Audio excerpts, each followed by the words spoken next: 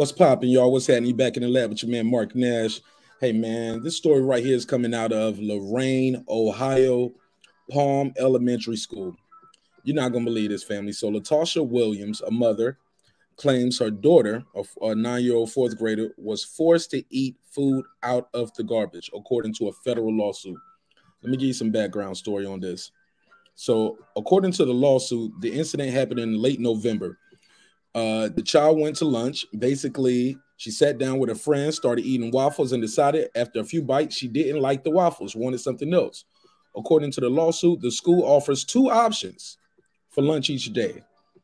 The student asked if she could get something else, but was told by the school principal she needed to finish what's on her tray. All right, so then this is where things get a little tricky, right? So the kid decides, okay, well, I just don't want this waffle. So she gets up and goes, throws the food away, walks to the garbage can, throw her food away. That's when another school employee removed the waffles from the garbage and told the student to go get a paper towel.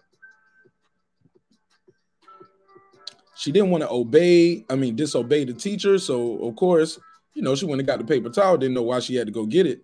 When she comes back with the paper towel, she was told to go sit down and that she will be required to eat the waffles that were removed from the garbage. The employee then stood over her and forced her to eat the discarded food while other children were sat at the table and laughed at her. The girl immediately got sick. When she got home, she was feeling ill. She had a fever.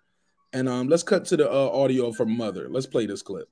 I picked my daughter up from school, and in the car, she tells me, "Mommy, my teacher made me eat out the garbage." It's humiliating, right? That's the attorney coming in. I'll drop the link for this so you guys can follow on this story.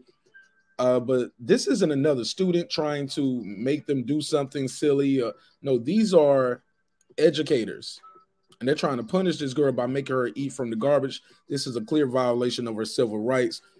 Since then, 2 people have been fired. I believe the principal and the other adult involved. They're not saying if it's the teacher. They just keep saying school worker, but they're not saying the teacher. But according to the mother, according to the student, it's a teacher. This is sick, man. This is crazy. This can easily inflict a lot of serious emotional and mental health on this child. And obviously, so she is getting mental health treatment since then. But yeah, this is disgusting. It's despicable. The district has let these 2 people go, and rightfully so. But I want to know what you guys think of this story. What would you do if somebody at the school has forced your child to eat food out of the damn garbage? Let me know what y'all think of the story. Let me know how much money should the parents be asking for in this case. What would you do if it was your child? Don't forget to like, comment, and subscribe. It's your man, Marq Nash. Another great episode of Breaking Beats, where we break down business, entertainment, art, technology, sports, and anything else you and I feel like talking about. I'll see y'all on the next one. Peace. This that squad sound.